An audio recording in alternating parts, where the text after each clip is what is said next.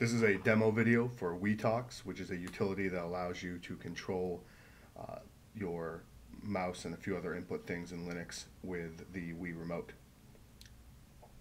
It's run as a Perl script from the command line, which starts a web server on port 2345.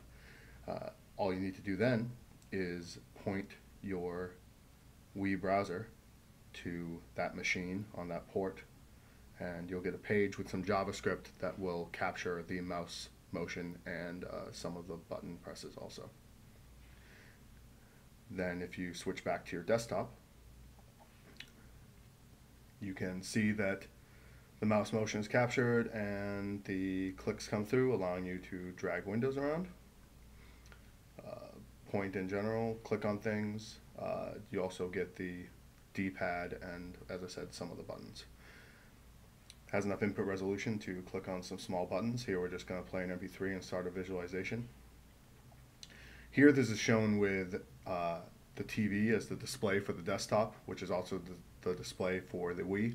This of course isn't necessary. This will work anywhere you can put a sensor bar that's hooked up to your Wii, or anywhere you can put really two evenly spaced infrared sources.